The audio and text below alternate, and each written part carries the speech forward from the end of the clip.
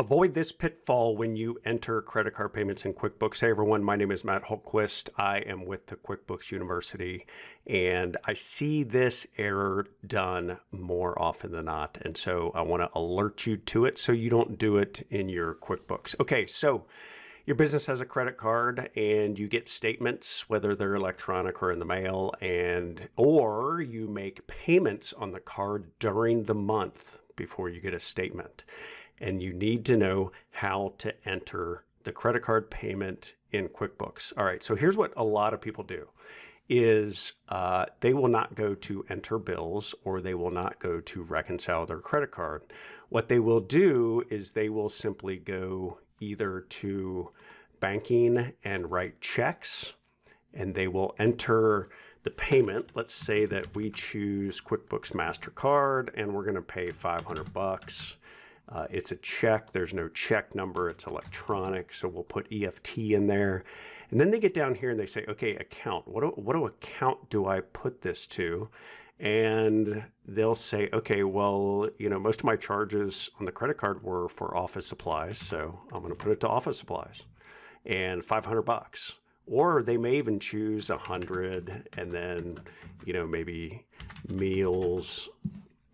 That one's not in there, but let's say gas and electric utilities, 300, and then they'll round it out with fuel for the vehicle. Okay, so automobile fuel, $100. So they just kind of choose, okay, well, here's what this payment represents. This is not the correct way to do this. So this happens in two situations generally. They get the credit card bill and they're making just a payment, which is not the full balance, but just a payment. In this example, $500. Or it's between statements and they're just going to send $500 to their credit card to make a payment. And they will go in and they will do something like this. And this is incorrect because they're just randomly putting it to different accounts, expense accounts that they think represent on the credit card. Okay, so if you are making a payment to the credit card, let me go back to the home screen here. And again, this is usually between statements. Okay, so if you're going to make a payment to the credit card, there's two ways you want to do this. Okay, you can go to the check register and you want to choose the account that this is going to come out of. You can record it here. All right, so let's say that we say again, check number blank EFT. The payee is going to be QuickBooks MasterCard. We're going to say $500. The account that you're putting this to is the QuickBooks credit card, or your credit card in your example. Okay, so this is a liability account. You're making a payment on it, and by recording it this way, when you get your statement, you can go and reconcile the credit card, and this payment will show up on your screen, and it's also on your statement, so you can check it off as matching.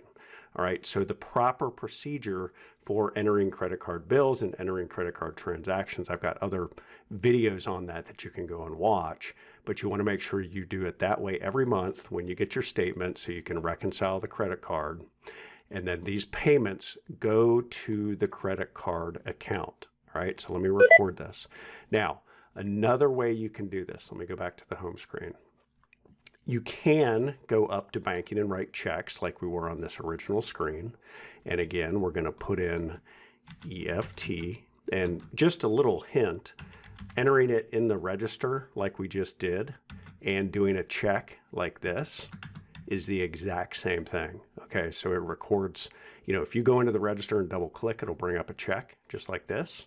And so when I'm doing this, it records it directly in the check register. So you see the account automatically came up, QuickBooks credit card, voila. That's how you enter a payment to a credit card. Now, one other way you can do this, if you prefer to do it this way, is you can go to banking, you can go to transfer funds. And you can say date 12/15/2023. Let's say we transferred from our checking to our credit card. And we'll say the transfer amount was $125. All right, funds transfer, okay, because usually these are electronic payments. You hit save and close, and voila, that shows a credit card payment. So if you are between statements and you need to know how to enter a credit card payment, put it to the credit card liability account. All right. At the end of the month, when you get your statement and you enter all the charges and you reconcile your credit card, you're going to enter a bill. You'll see that that payment, that bill goes to the credit card account when you make a payment. All right. Any questions, any comments? Avoid this pitfall of putting these payments to the credit card to various expense accounts. It goes against the credit card liability. Any questions, any comments, feel free to leave those below, and I'll see you in the next video.